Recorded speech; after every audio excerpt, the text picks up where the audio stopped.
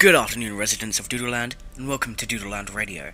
We have some breaking news tonight as an alert was sent out by the Doodle Land Disaster Control Team, warning all residents of Doodle Land about the recent shaking of the ground that has been going on as early as May 13th.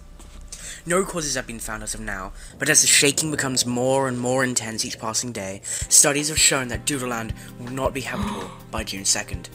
Please evacuate by 10 AM on May 31st, 2024, as it will not be safe to stay here.